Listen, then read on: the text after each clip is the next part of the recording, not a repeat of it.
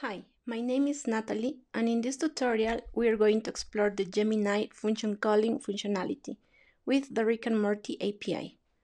Our goal is to build an expert agent about Rick and Morty that can answer questions about that TV series with factual information. To do this, we'll use the Rick and Morty API and Gemini Flash. Let's get started. We'll be working in Google Colab, so let's install the Google Cloud AI Platform library. Function calling is a Gemini functionality where we can provide a set of defined functions. Based on the prompt received, Gemini will decide whether to use the provided functions to generate the response. The final response will also be provided in a friendly, natural language. You can find more information in Google's Gemini documentation. Let's start by importing some basic libraries. Now, we'll start adding the calls for the Rick and Morty API. In the documentation, we can see all the methods it contains. We'll primarily use the methods to search for characters, locations, and episodes. We can call the functions with some parameters to perform the search. The documentation shows the schema of the output format.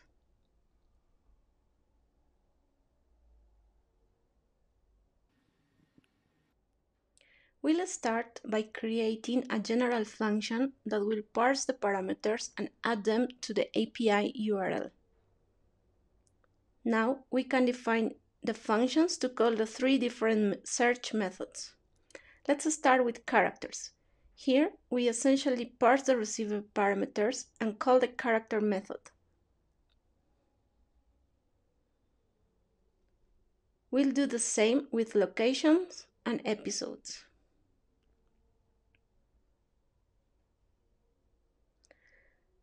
For example, when we call the search for a character function with the following parameters, the function will give us the response in the following format. We are going to continue with the Vertex AI configuration. Let's start importing the required libraries. We need to authenticate our notebook with our GCP project. We also need the project ID and the project location. I already have these values in the secrets section of Google Colab. Now, let's define the function calling configuration.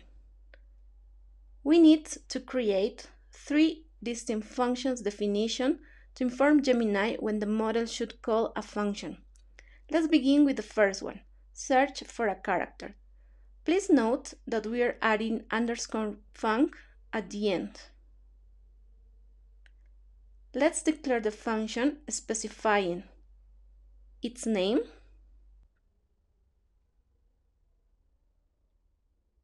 next, we need to add a description, provide all the essential information related to the function so the model knows when to invoke it. Then, define each parameter the function receives one by one. For example, for the status, we are informing the model of all possible values, alive, dead, or unknown. If you have some parameters that are required, you can specify them here. We'll follow the same process for locations and episodes. Remember that the parameters for each function are different. Now, we can create a tool that includes the three functions we just defined.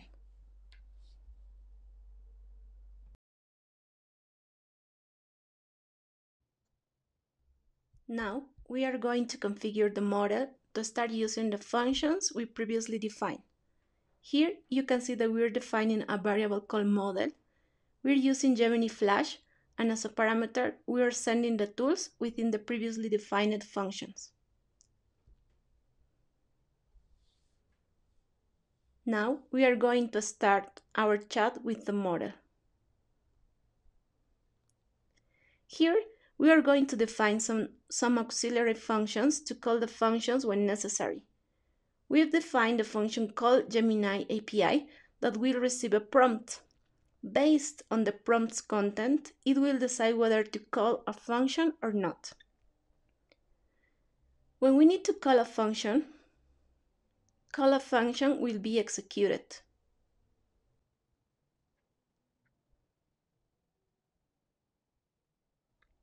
Let's see how it works. This function receives the model's response, and first it will look for the function name, and then it will extract the arguments. We are parsing both the function name and the arguments. So we might have something like this, where we have the function name and the arguments or parameters within parentheses. The eval statement will execute the function. We'll send the function response back to Gemini. If Gemini determines that we need to make another function call, we'll make this function recursive. If another function call isn't required, we'll directly return the response. Now we can proceed to the prompt execution.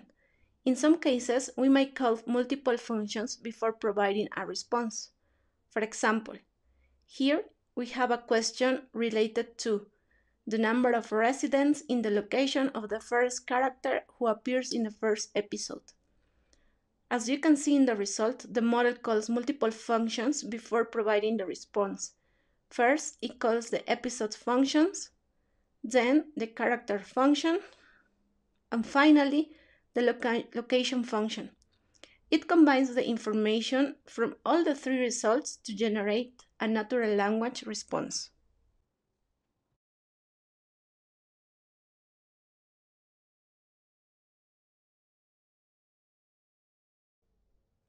Gemini will receive the user prompt and determine if it needs information from a character, location, or episode. If so, it will call one of the three defined functions. Otherwise, it will generate its own response. Let's start asking questions about characters, locations, and episodes in natural language. For example, in the following question about Rick Sanchez, you can see that the model is calling the search for character function with the Rick Sanchez name parameter. The final response is in natural language. Gemini counted all the items within the episode array.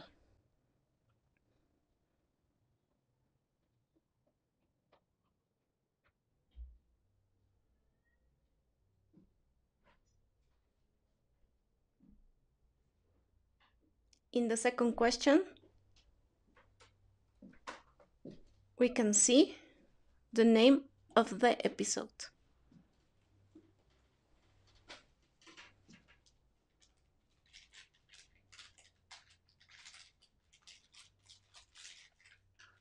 With this new prompt, you can see that Gemini is calling the getCharacter function with the beta-smith parameter.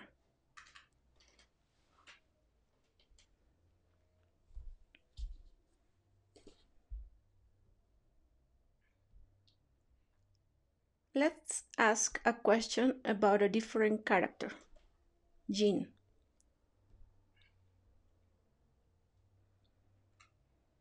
You can see the response also in natural language.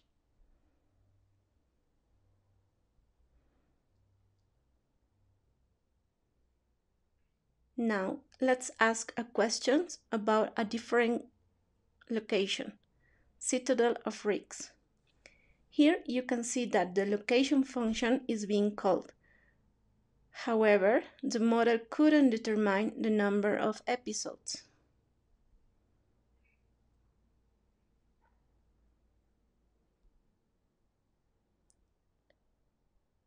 Reviewing the results, I couldn't find the episodes array.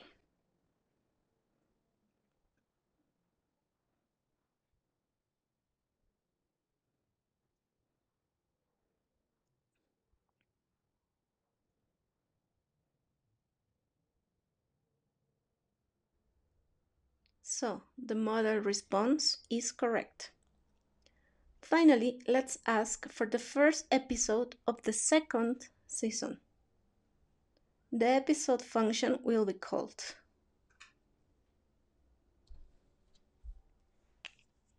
You can see that Gemini is also inferring the format of the name of the episode, and it provides the name of the episode. Now let's ask a generic question.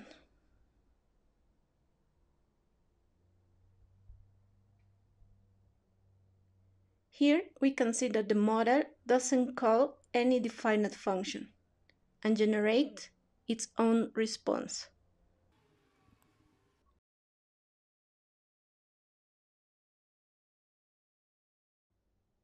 Function calling is a game-changing feature. You can use it with your own functions or APIs. It's really simple to use.